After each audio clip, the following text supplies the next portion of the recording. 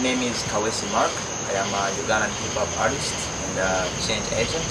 And by this I mean that I use hip-hop and creative arts to empower and so basically use hip-hop, creative arts, education and other alternative ways of learning to empower young people and uplift communities. Well, my story is that I grew up in a slum, and at the age of 6 I lost my dad, and at the age of 15 I lost my mom.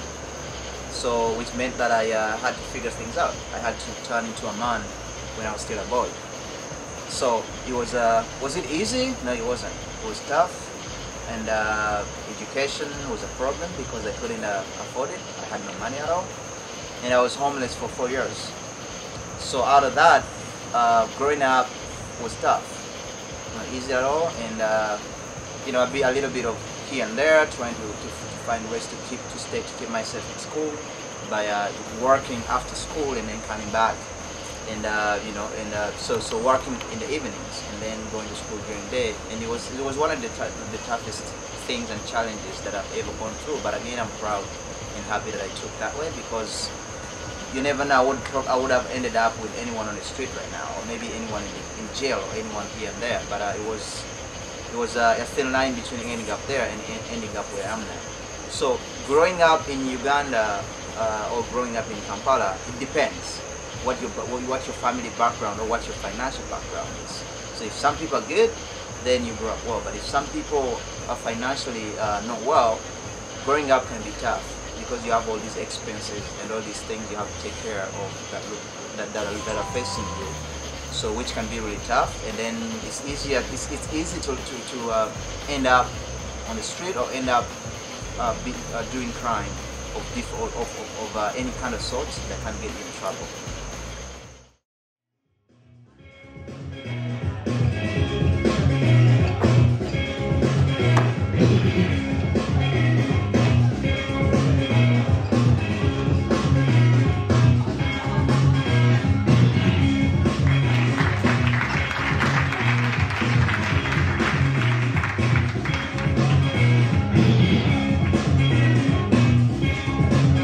Started dancing when I was 16, but I learned about hip-hop when I was 18. That was my first time to get involved in hip-hop. I used to listen to music before then, but I wasn't exposed to the dancing side of hip-hop before I was 18. But I remember at the age of 16, I started trying out South African dance, because that's what I was exposed to at the church where I was going at that time. My brother and my brother tried to do some breakdancing. Well, we called it breakdancing then, but it was actually trying to do waving and popping. But he wasn't good at it either. But I mean, he used to teach me, because they said among the blind, one eyed man is a king. So maybe he knew 2-3 moves, you know, more than I did, but he was better at that time. So he started taking me through, you know, some of those. And then a friend of mine that I was attending some school with invited me to join Breakdance Project Uganda, which at first I didn't want to join because he told me the program was free. But before that, I had never been into anything that was free. Because usually they would tell you, hey, come and do this and this. Especially in, I would say, churches, they tell you, come and do this for free, but again, they have expectations. So I told them, yeah, I don't want to try this, I don't think it's my thing. And he told me, yeah, just come out, you know, come out and do something. And then, yeah, so he invited me to join the program, but since joining it, it was good, it was fun. It was that being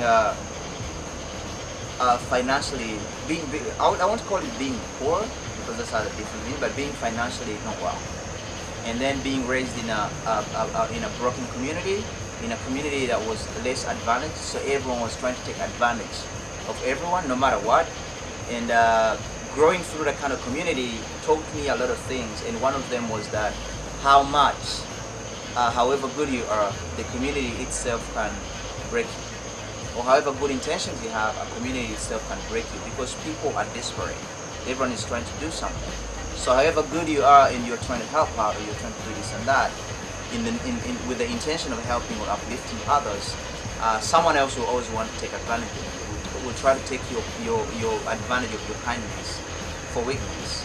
So growing through, like with a not being able to go to school, or even though the schools that I could afford, they were poor standard schools. So growing through that community taught me to collaborate with people, work with people, rely on people, support people, and work together to achieve things and better our community and our